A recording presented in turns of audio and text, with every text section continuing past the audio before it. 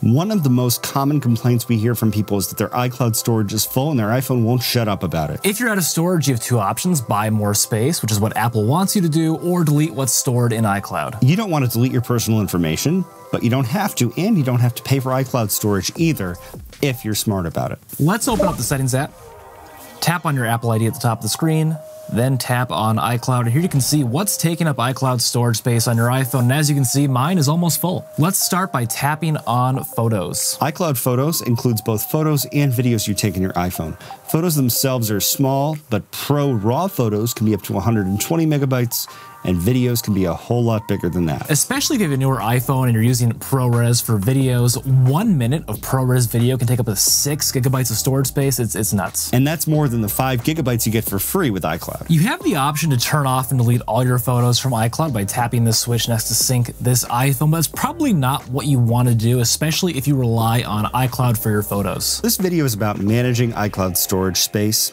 and photos and videos are usually the biggest offenders. Later in this video, we'll show you how to back up your photos and videos to your computer, either Mac or PC, so that you don't have to use iCloud to do it, and then you don't have to pay for storage space. But first, we'll show you how to do it with the Photos app. But before we do, there is a way you can prevent yourself from making a mistake. Fortunately, Apple has a website where you can download a backup of all of your iCloud data, including your photos and videos, at once. So it's a good safeguard. We're going to go to privacy.apple.com, sign in with John Upphone. You have an option here to get a copy of your data, which is what we're going to do, or transfer it to Google Photos. We'll talk more about that later. So I'll tap request a copy of your data here.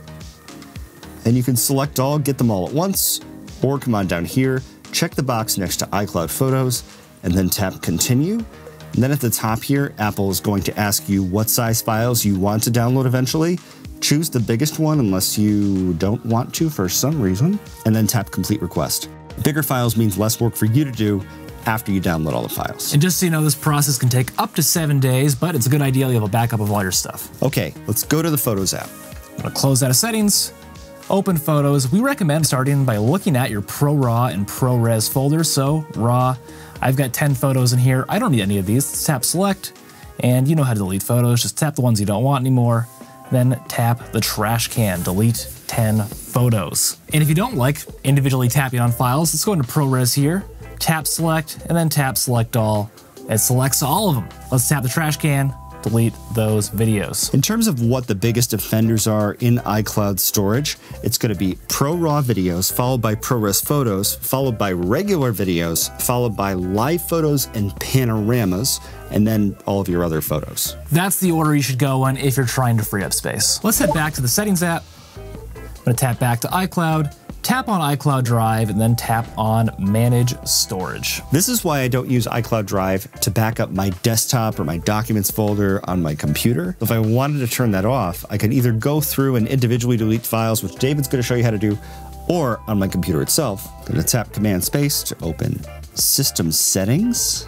Used to be System Preferences, still getting used to that. Then on the left-hand side, tap on your name, then tap iCloud, then tap iCloud Drive.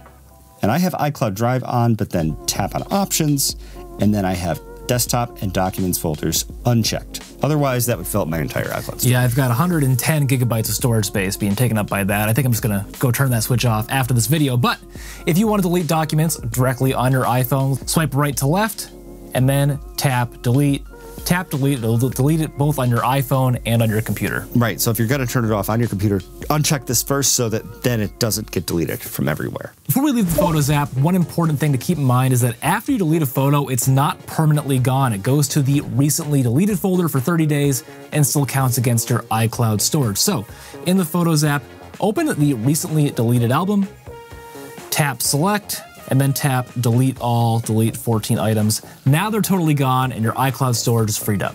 Next, let's talk about iCloud Mail. People run into issues when they have a bunch of emails with large attachments taking up iCloud storage space. So iCloud Mail is only if you have an at iCloud.com, at Mac.com, at me.com email address through Apple, not if you're using Gmail. That's why I use Gmail, it's free. Showing you how to migrate an iCloud email address to Gmail is beyond the scope of this video, but we can show you how to filter out large email attachments. In the Mail app, you can filter your inbox by messages with attachments and delete the ones you no longer need. So I'm in the Mail app here, I'm going to tap the filter button in the lower left-hand corner of the screen. It says filtered by, unread, and attachment. I'm going to tap on that. And just make sure only mail with attachments is selected. Tap done. Here are a list of all your emails with attachments. Go in, delete some of those, save some iCloud storage space. Messages on your iPhone can take up a lot of iCloud storage space too. In the Settings app, let's go back to the main page of Settings, scroll down, and tap on Messages, and then scroll down until you see Keep Messages. Tap on that. To save some iCloud storage space pretty quickly, switch this to 30 days. If you choose to do this, make sure you save the photos and videos that you want from the people you love first, otherwise you could lose all those cute puppy pictures from mom. Now that we've cleared out the biggest offenders, let's tap back to the main page of Settings, scroll up, and tap on your Apple ID at the top of the screen, tap iCloud, tap Show All, and here's a list of the apps using iCloud on your iPhone. You might think turning off reminders, news, stocks, or home would save you iCloud storage space, but it doesn't. This part of iCloud is more about synchronizing across devices. These features don't use any storage at all. Let's scroll down and take a look at the switch next to voice memos. If that is on, your iPhone is sending your voice memos to iCloud, taking up storage space. Let's go to the voice memos app.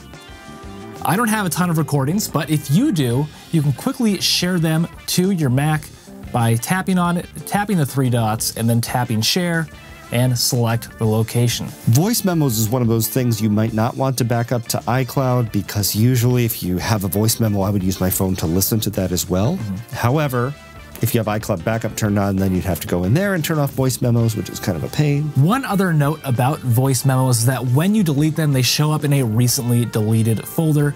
Tap on that, and to get rid of them for good and clear up some iCloud storage space, swipe right to left and tap delete.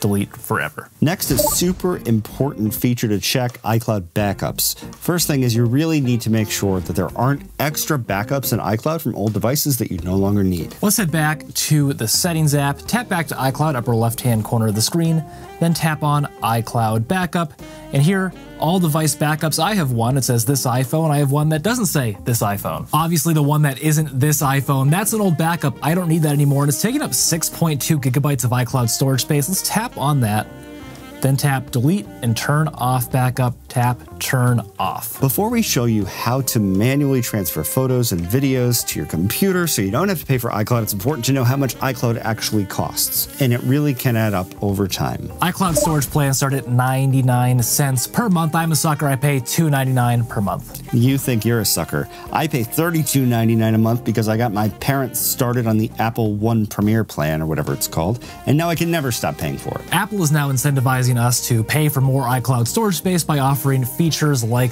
Private Relay, which breaks websites, and Hide My Email. Those are part of iCloud Plus. In the US, 50 gigabytes costs 99 cents a month, 200 gigabytes is $2.99 a month, and then 2 terabytes is $9.99 a month. And that's separate from the Apple One plans. The individual Apple One plan is $16.95 per month, the family plan is $22.95 per month, and the Premier plan is $32.95 per month. What if you need more than 2 terabytes of iCloud storage? You think you're out of luck, but you're not.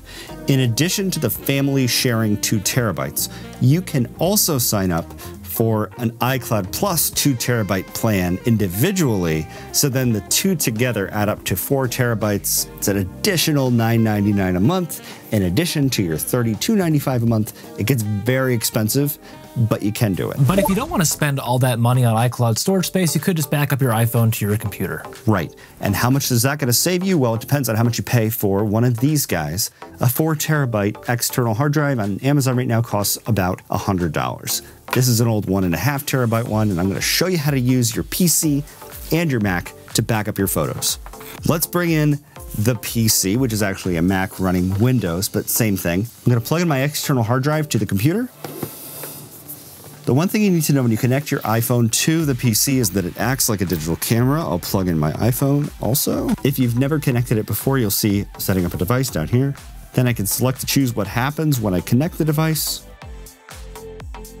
And we'll say import photos and videos to photos. You also have to make sure that you allow access to this device on your iPhone. If you see this little prompt, then I can tap try again. We'll say looking for a device to import from, Apple iPhone. Then I can change the destination. And in this case, since I don't want to fill up my laptop hard drive, I'll just back it right up to the Photos folder.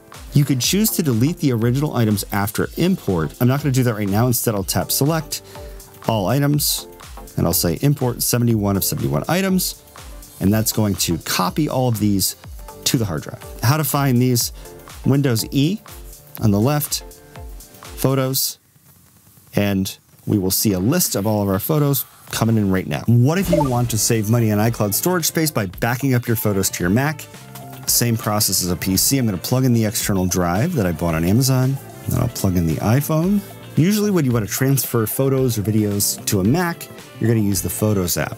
But if you want to get around the iCloud thing, it's easier to use an older utility that's built into every Mac called Image Capture. I'll tap Command Space to open Spotlight and type in Image Capture appears at the top there. I'll tap Return. I've connected my iPhone. It says please unlock the iPhone, of course. There you go. Be aware of these three little dots at the top of the screen. So tap on those, and then connecting this iPhone opens no application. First thing you should choose is Image Capture. Just makes your life easier.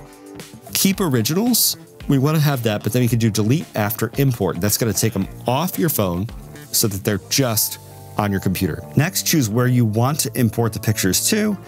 Tap this little down arrow, choose Other. I have my external drive, which is called Photos, so I'll tap on that, and then I'll tap Choose in the bottom right-hand corner, and then Download All. You see them disappearing here from this list as they're being copied to the Photos drive. I can see that happening if I double tap on Photos to open that up. Before we wrap up the computer section of this video, I just want to say that just because you copied your photos and videos from your iPhone to your computer doesn't mean they're backed up. If your photos and videos are only in one place, they're not backed up. So make sure to have a backup of your computer if you choose to go that way. Let's answer a couple FAQs. First, is it safe to save my photos to iCloud? What about those celebrity leaks? It's never 100% safe to trust anybody, but it's a lot safer than it used to be. I save my photos to iCloud. Apple fixed that specific bug 8 years ago. Don't worry about it. Are there any good iCloud alternatives? The value of cloud storage is in its convenience. You want a set it and forget it solution. The most obvious iCloud photo replacement is Google Photos, which gives you 15 gigabytes of free storage, which obviously doesn't count against your iCloud storage space. And Google's Photos online interface is actually pretty cool. It's also really useful if you want to share albums with someone who has an Android phone in your family. There are other cloud alternatives like Box and Dropbox, which are just not as good at integrating seamlessly with your iPhone. Cloud storage might also be included with your cell phone plan if you have a premium unlimited plan, so check the details. But be careful, because those apps are the most clunky of all, and if you ever change cell phone carriers, bye-bye cloud storage. Bye-bye photos. I'm surprised that there hasn't been an antitrust push around Apple's integration with iCloud and how the Settings app on an iPhone doesn't integrate as well with Google Photos or other backup solutions. And now that you've freed up some iCloud storage space, check out our other video to learn about the settings you should never change.